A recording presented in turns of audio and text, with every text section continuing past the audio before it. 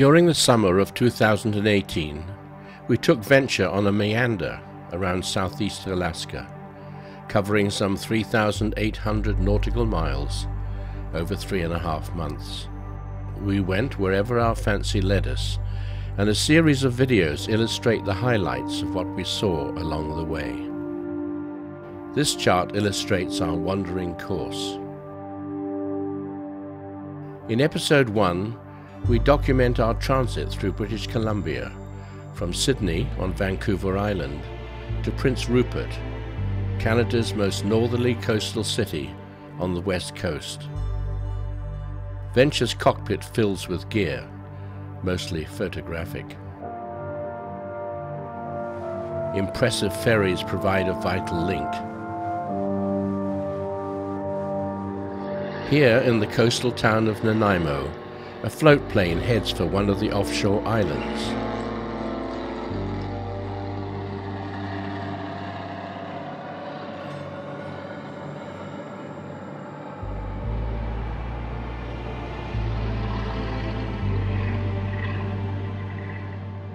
Like Montague Harbour on Galiano Island.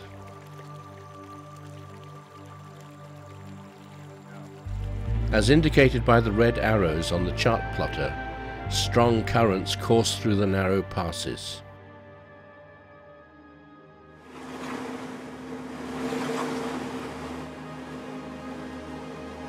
For safe navigation, close attention must be paid to the tides, as this tug and tow are doing. Most likely this barge load of logs is from one of the many clear cuts like this one.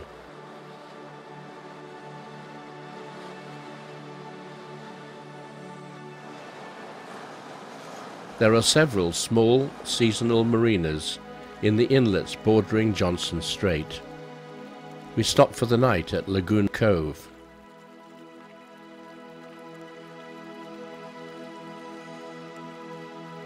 Burgees from visiting boats provide a colourful display. We contribute one from Venture to add to the collection. We head up Knight Inlet to Glendale Cove, a well-known spot for bear watching. Using the tender at high tide, we are able to get close without disturbing their activity. Usually we think of bears as voracious carnivores, but in fact, most of their diet is vegetarian. Early in the season, before the availability of berries or salmon, bear graze on sedge grass, which is up to 25% protein.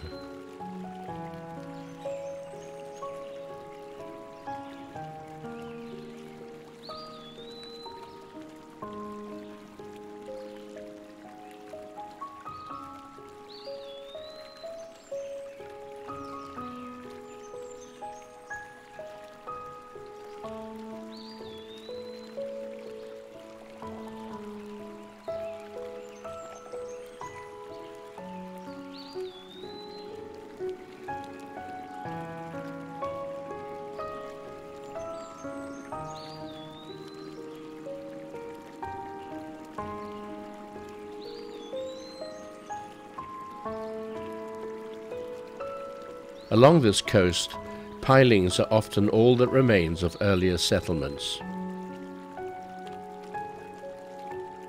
They provide a convenient perch for a bald eagle. Further along the shore, bears flip over heavy rocks with ease, searching for crabs and other small prey.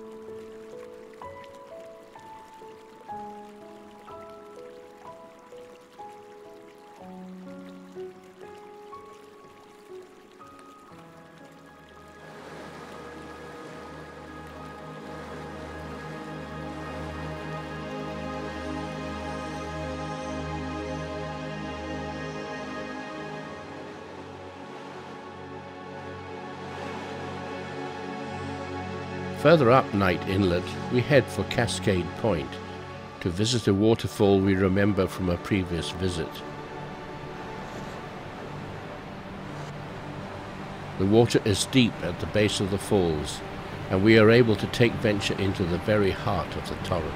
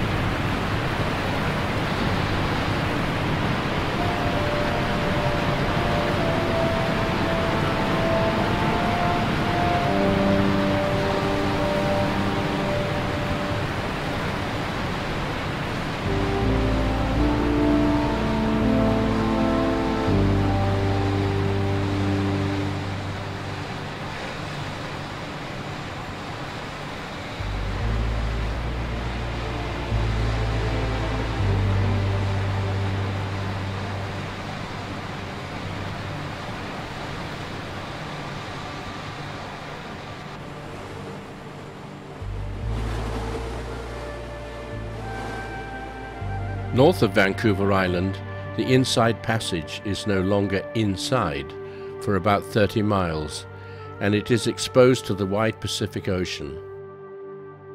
Captain Vancouver's ship, Discovery, and accompanying vessel Chatham both went aground in this area in 1792.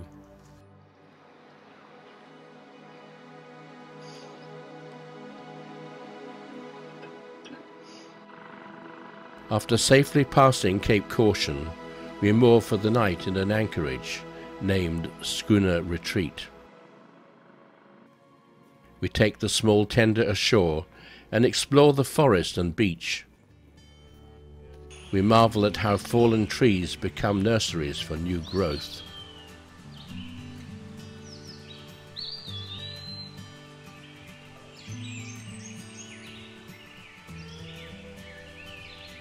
On the beach, they become bone-white natural sculptures.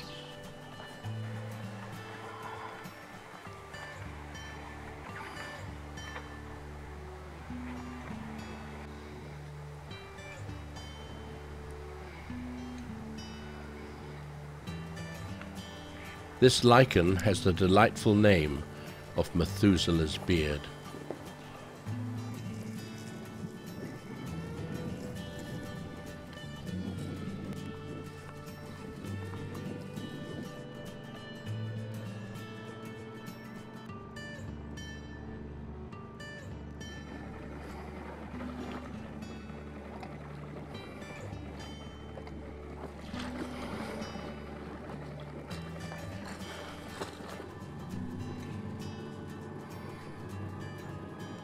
Canadian lighthouses, even those no longer manned, are always immaculate with their signature red roofs.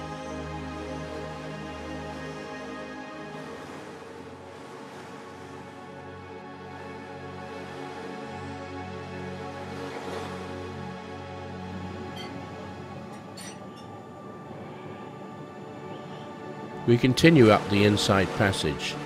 Along the way, we pass a series of impressive waterfalls.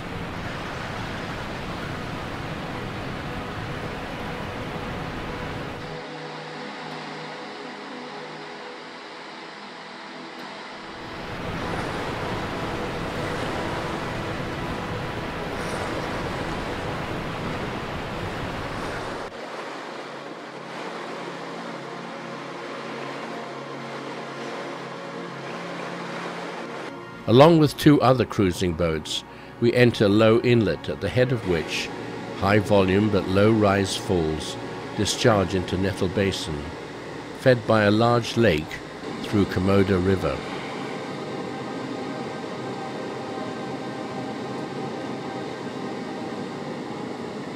For some reason, these falls always produced lots of foam.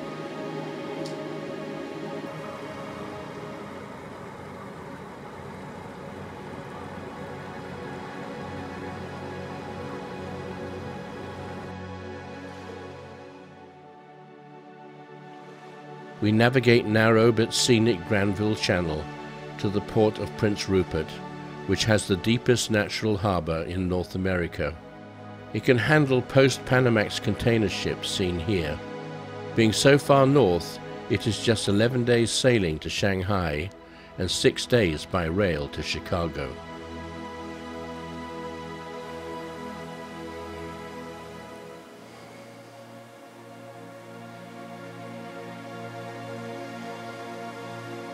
We passed the last Canadian lighthouse before crossing Dixon Entrance into the waters of southeast Alaska.